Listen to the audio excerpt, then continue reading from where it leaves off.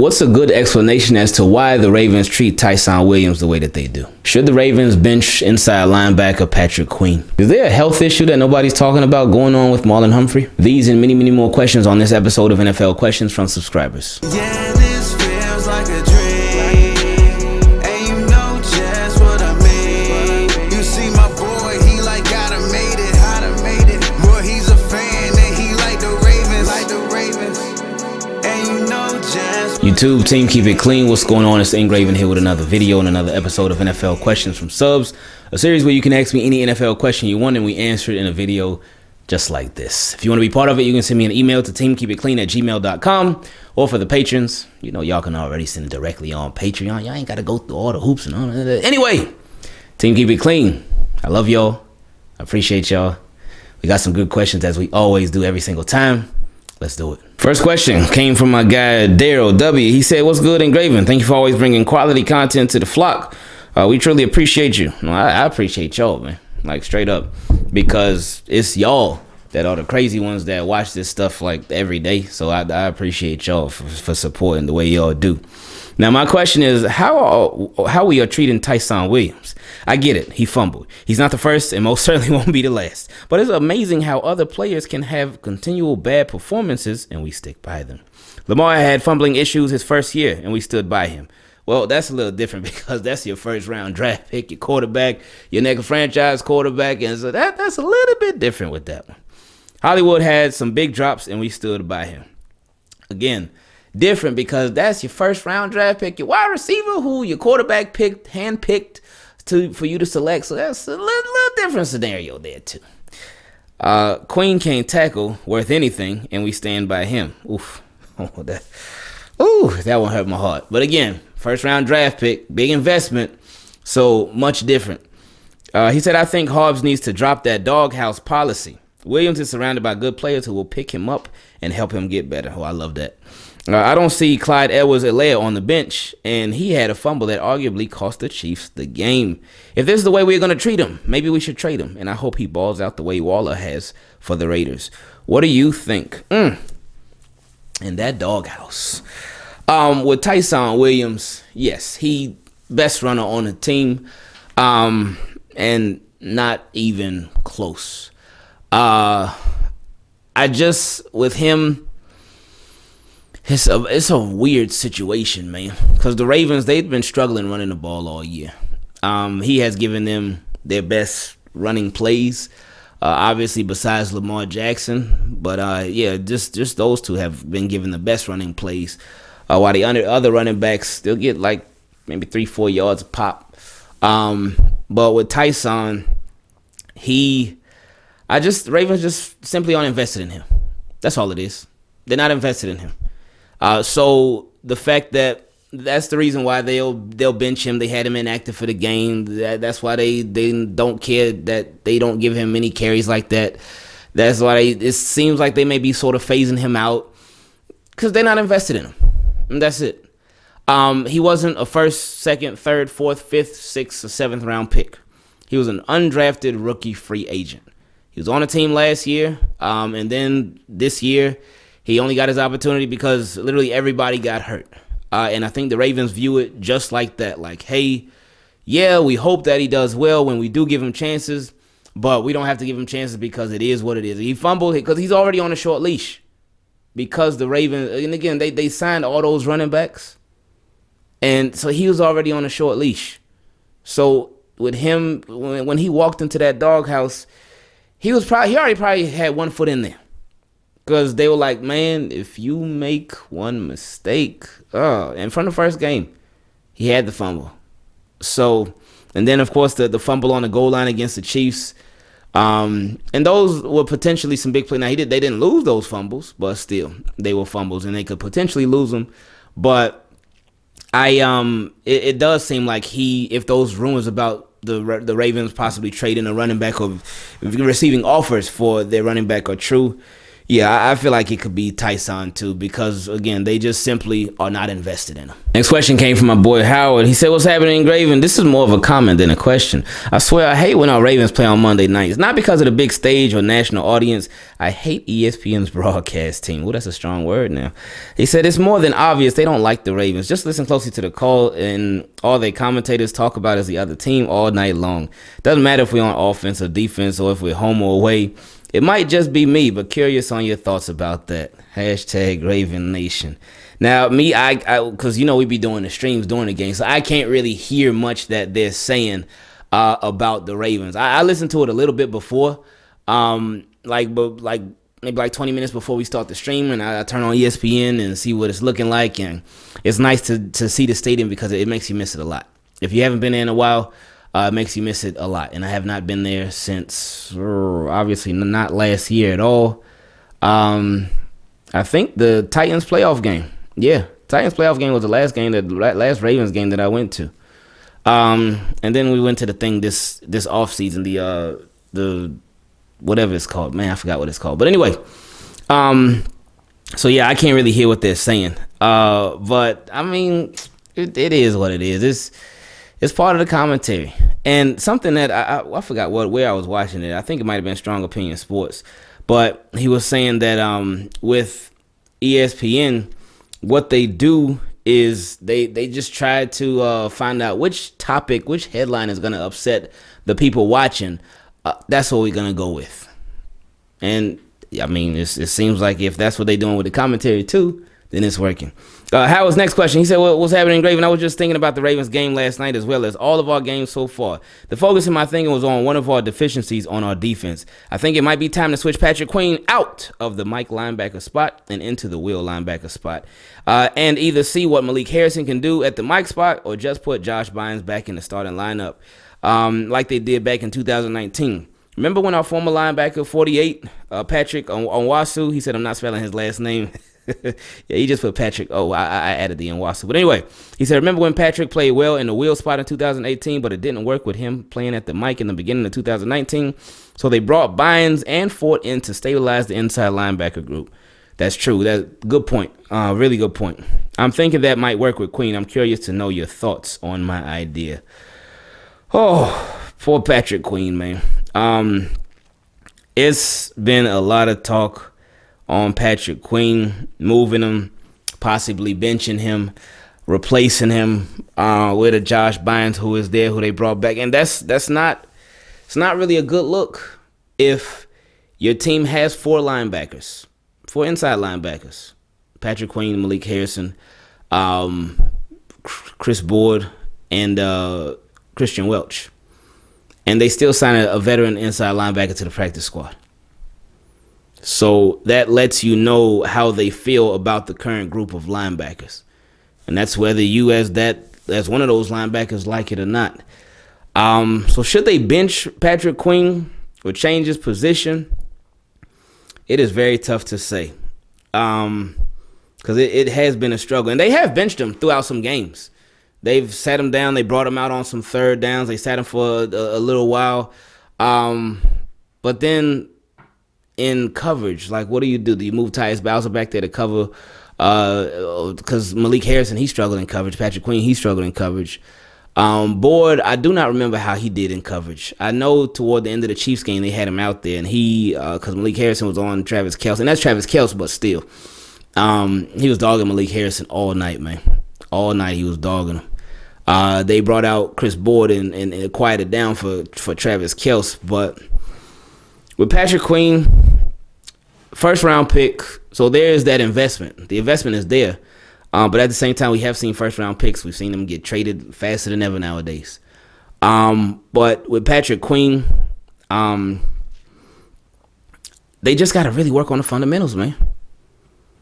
And it's crazy to like think about it and see it, but they really got to work on those fundamentals, man. They have to, because the speed is there, and it's crazy because I remember when I watched him, when I watched film on him back when the Ravens drafted him, my biggest thing was like, okay, he's fast, but I just felt like he was too small. I felt like he was too small. I felt like he needed to put some weight on. I felt like he needed to just get a little bit stronger for the NFL. And remember, there was another guy back in, what 96, where he got drafted, and he said he was too small. They said he was fast, but he said he was too small to play linebacker. And it worked out pretty good for him in the long run. That being Ray Lewis. But with Patrick Queen, I just felt the same thing. And then I remember when he came out, and he was saying that people felt like he was too small, but he's saying that he never paid no attention to that. Then he ended up getting bigger. He ended up putting on weight. So it's like the Ravens, they saw the same thing, that he might have been a little bit too small. But it seems like everything that I saw myself, and the opinions that I formed on Patrick Queen from when we drafted him, it seemed like some of that stuff is came to fruition. He's not a bad player, but just the tackling. I mean, as a linebacker, you got to tackle. You got to tackle. And again, the strength, and again, the getting pushed back. And again, people are gonna get pushed back. It's gonna happen every now and then. But as a linebacker, you don't want it to happen like every now and then, and then now and then again. So I mean, my solution to it.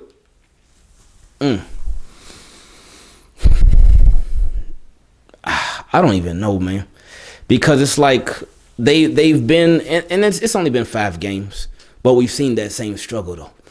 But thank goodness the Ravens had won 4 out of the 5 games. But with Patrick Queen, it's this situation. As you can tell, I'm flustered by it, because I don't know. Because you hear about them say, oh yeah, the Ravens putting on pads today in practice because they're gonna work on tackling, and then you saw what happened, and then they did it again. And then I think the whole pass thing, they talked about that the week before the week leading up to the Broncos game, and then there was some bad tackling in that game too. And then the following week, leading up to the Colts game, they're like, oh yeah, they put on pads today to practice tackling. They're working on tackling drills. And then you saw the Colts game. Tackling was terrible through all 4 quarters. Now it wasn't terrible through 5 quarters because the Ravens, they were only on offense. So with that being said, I really don't know what to do. Maybe if he were to get benched, like really benched, not just a temporary bench, but really benched in the game, then it could serve as a wake-up call, possibly. And that could just really give him that extra motivation, because with different people, everybody's not motivated the same. Everybody's not pushed the same. Everybody doesn't react to, I don't want to say punishment, but they don't react to, punishment is not the word. I'm too much in dad mode right now. Everybody doesn't react to, whether it be criticism or I can't think of the word right now. They don't react to it the same. But so they would just have to try different ways with Patrick Queen to just really try to get him back, get him better, get him wrapping up. Because again, the whole Marlon Humphrey thing too. Marlon Humphrey telling this dude on the field, he knows the cameras are watching, he knows they under the lights, on the field, telling Patrick Queen, wrap up, wrap up. And this dude, you could see how frustrated he was. And it reminded me of the whole Chuck Clark and Earl Thomas thing.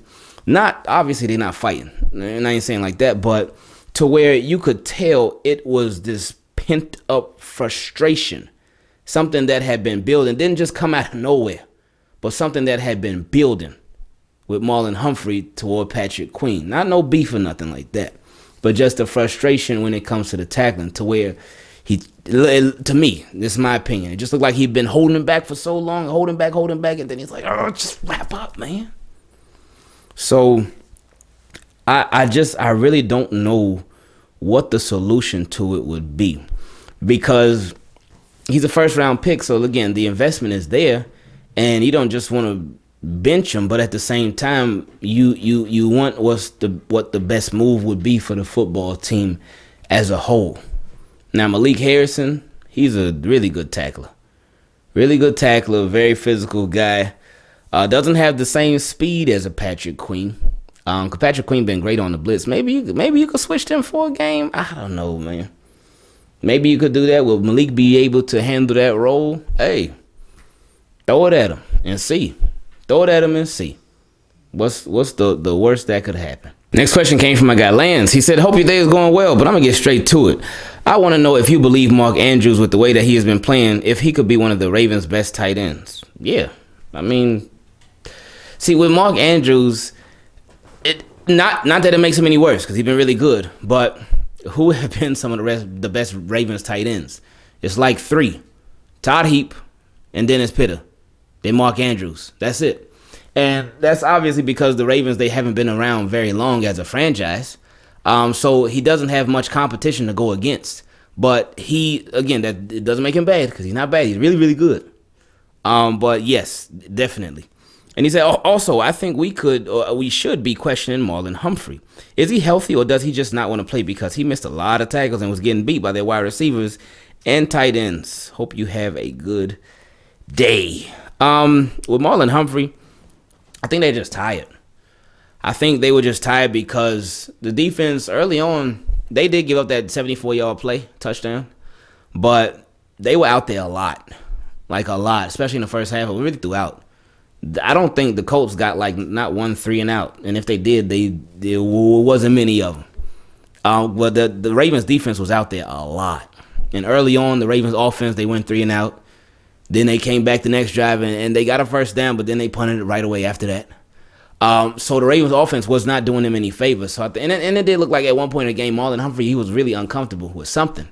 So yeah, something going on. But hopefully it's not his groin that's bothering him. And the last question on this episode came from my boy Ricky B. He said, what's up, Ingraven? I got a ton of questions for Flock Nation. First question, what is going on with Patrick Queen's tackling? Honestly, the whole team for that matter. It seems like we go for the big hit rather than the sure tackle. I think that's what happens when that pressure been getting to him. That pressure. And when your defense is giving up all these third down conversions, you're giving up all these big plays, these chunk plays, then you start to get desperate and you start to forget fundamentals. You want to make a big play. You want to force a turnover.